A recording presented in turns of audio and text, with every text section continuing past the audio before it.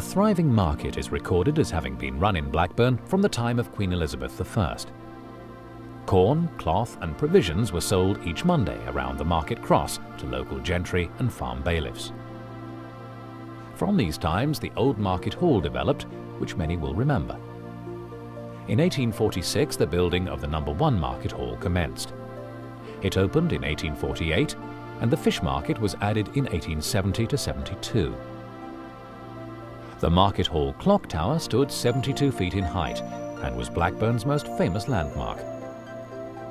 It was demolished on December the 30th, 1964, to make way for the new shopping centre.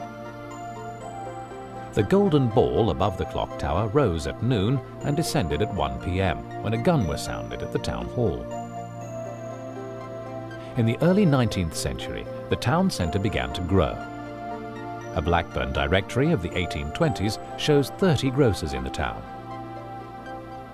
This drawing by Charles Howarth gives a great deal of information of shopping in Darwin Street about 1850.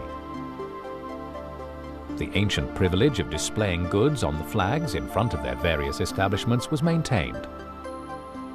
On the left is the Queen's Head, occupied by Ralph Marsden. The middle building is John Myers, the saddler, and he seems to have a few customers. Finally, the old gabled shop is Mr. John Polding's, grocer and corn and flour dealer. There was a time when almost all the shops were locally owned. Two of them survive from the 19th century and still operate in the town centre today. The first of these is Mercer's Ironmongers. This family firm has been offering a wide variety of goods from its Northgate premises since 1840. The building is proudly decorated with stone lions' heads, which date back to at least 1825.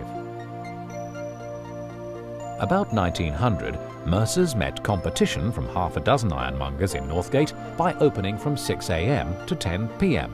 and boasted hundreds of patrons, among them schools, clubs, banks and churches.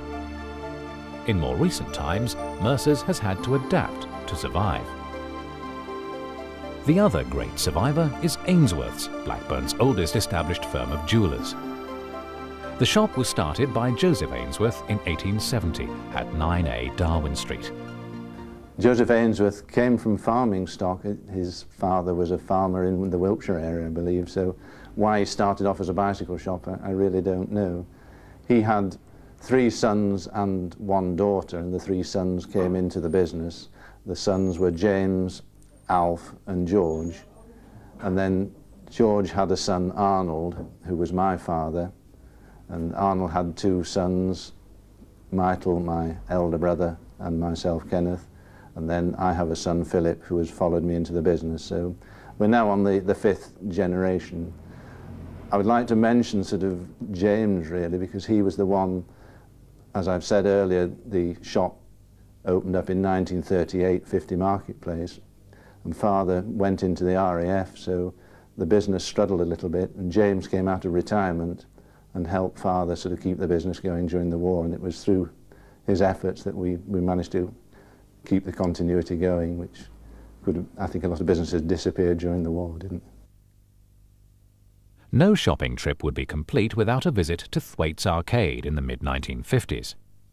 It was a very attractive shopping mall, where you could window shop protected from the weather, which was rare in those days, as there were no covered shopping centres. It was built in 1883 on the site of some ancient tenements, and it was used to link Church Street with Lord Street. The name derives from Daniel Thwaites, the brewer and one-time MP for Blackburn. The arcade was demolished in 1971 to make way for central redevelopment.